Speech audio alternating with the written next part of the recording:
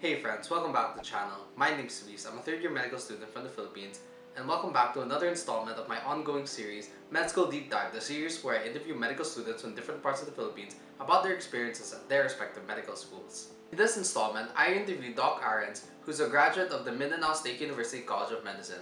But before we start this video, please don't forget to like and subscribe, as it really does support the channel. And with that out of the way, let's start the video.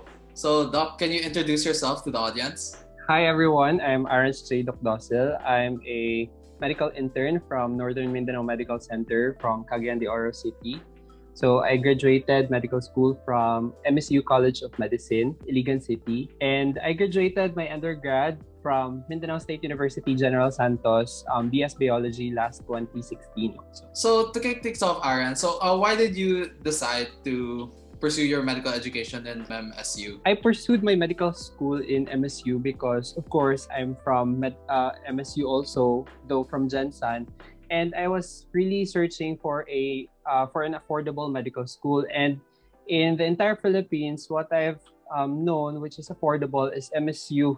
So that is why I chose MSU when I'm trying to search for my medical school. Okay, yeah. Like I've seen in my research, you guys receive stipend, diba, from CHED? You're part of the scholarship program. Yes, all students from MSU receive stipend from CHED and also full scholarship, I believe.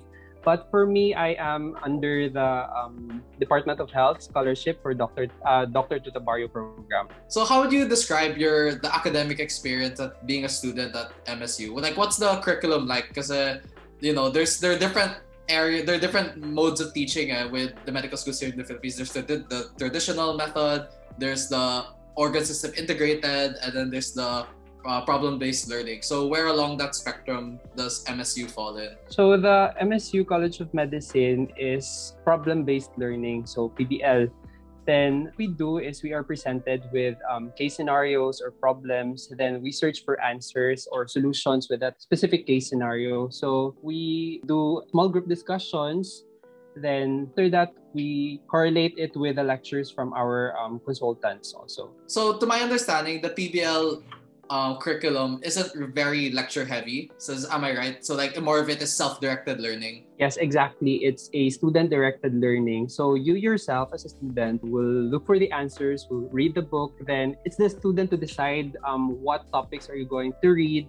So you're going to list your learning issues for that specific topic, then look for the answers that are related to your cases that are being presented during the small group discussions, or what we call the PBL discussions. Given that learning structure, how often are the major exams in MSU? Okay, so since we are PBL and our curriculum is divided per organ systems, so we have only one exam per module, so we call it module.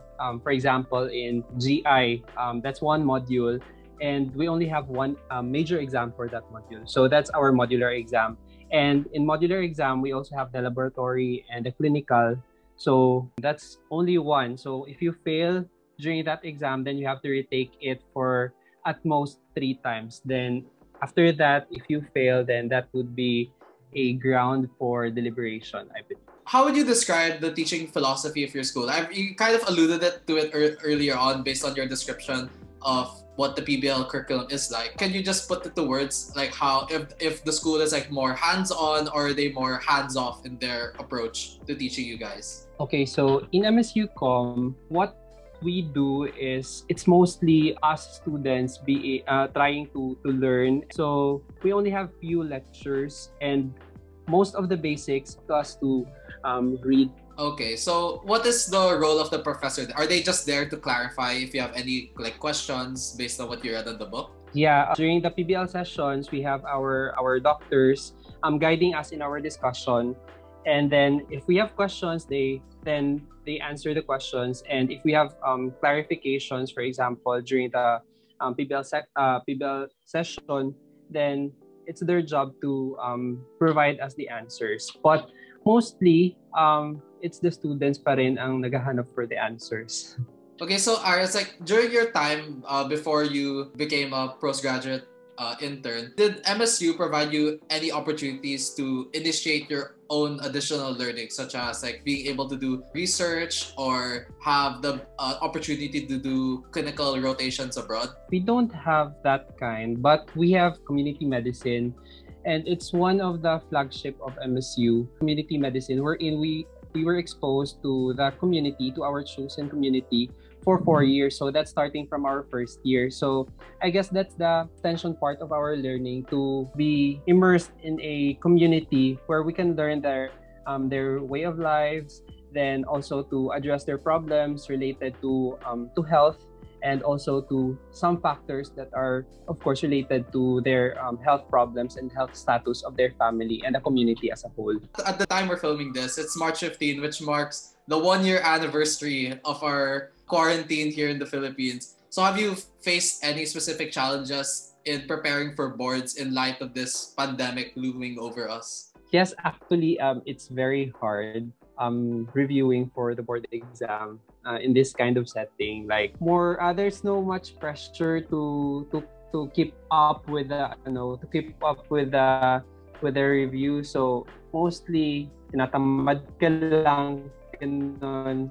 Okay, so Doc, you mentioned you've had a hard time like maintaining the motivation to continue studying hard because of the ongoing pandemic. So what are some of the things you've done to try and overcome these challenges? Well, for me, I just tried to develop my own discipline, time management, and communicating with my classmates and my fellow PGIs, asking of the things they have already learned and checking out if I'm at par with their learnings already or not. And then also trying to study also the things that I need to study in terms of the reviewers that are given to us by our review center. Moving on naman to more general advice. So now that you're at the tail end now of your first 5 years of your medical training, at the end of your medical education, what advice can you give to people still currently in medical school and those aspiring to enter medical school? To those who are already in medical school and still surviving medical school, so just keep working hard, and of course always remember your inspirations, because they were the ones that are going to motivate you to finish and to achieve what you want to achieve in life. And also to those who are still planning to go to medical school,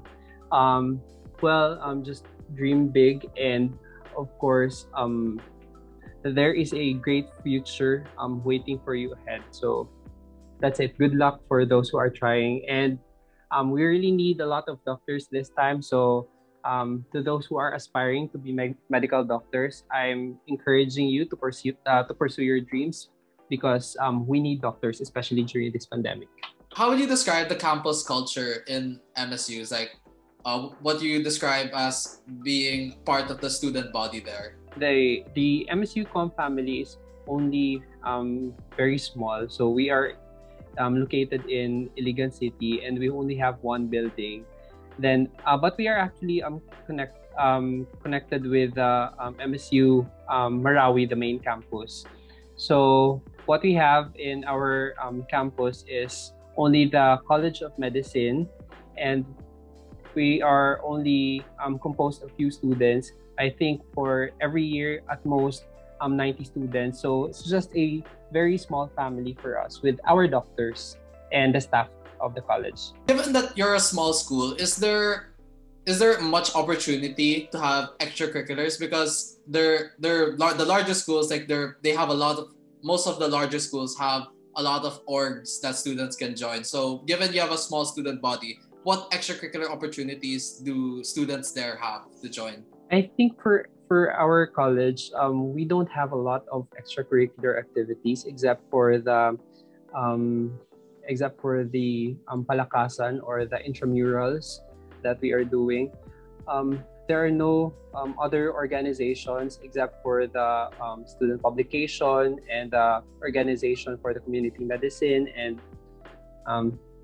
that's it. So no much extracurricular activities except for the days that are allotted for our palakasan. Having been a medical student at MSU for 4 years, what's one thing that you really loved about the school? What I really learned to love about the school is that it's PBL and it's student directed learning.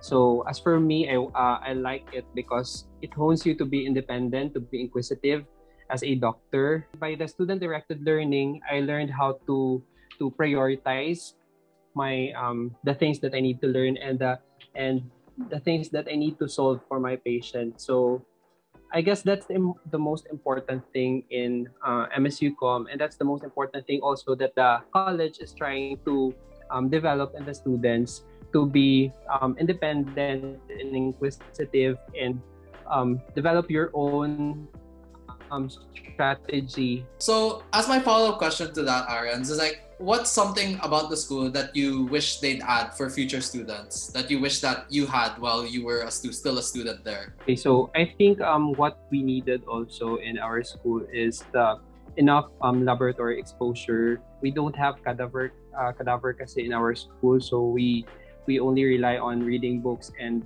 looking at pictures. So I guess with that kind of facility, I think that would further the learning of the students. Before we end this interview, Arenz, is there anything you'd like to promote? Anyone you'd like to give a shout out to?